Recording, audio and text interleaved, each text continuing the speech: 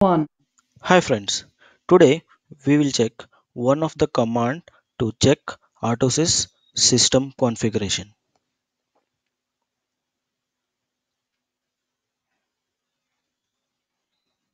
The command is autoflags.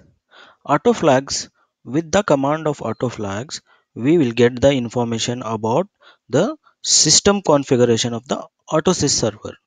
So autoflag prints information about Autosys and the system configuration.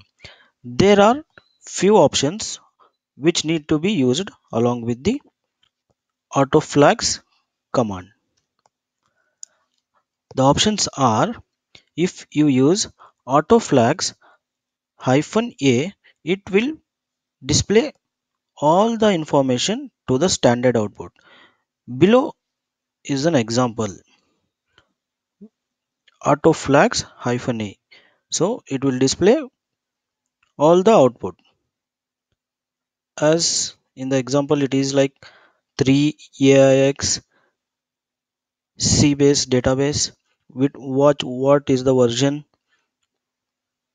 and the host ID, host server. So all the details it will provide with the option -a, autoflags -a.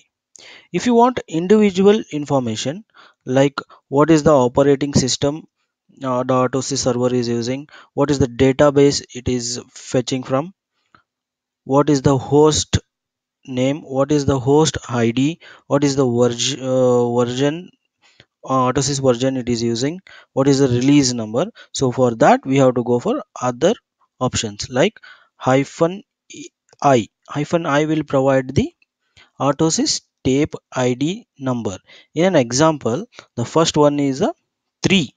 3 is the Autosys tape ID number. If you go with option -o, it will display the operating system on which operating system the Autosys server has been installed. So here the OS is AIX version of the Unix. Sorry, the operating system is AIX version of the Unix. So next, very important one is database type -d. It will display the database type. If it is Oracle, it will display ORA. If it is Sybase, it will display SYB. So that is the third parameter in the example. With option -v, we will get on what version the current Autosys has been running. So here in an example, it is running with the latest version of the Autosys, that is 11.3.6 version of Autosys. So next option is -r, that will give the release number. So here in an example the release number is 1. The next option is -h. -h, it will display the host ID.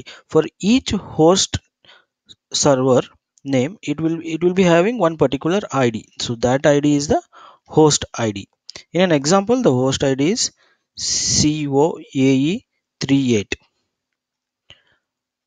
Last option is -n. It will give the host name of the Autosys server. So for this video, that's it. Hope this is useful for you friends. Thanks for watching.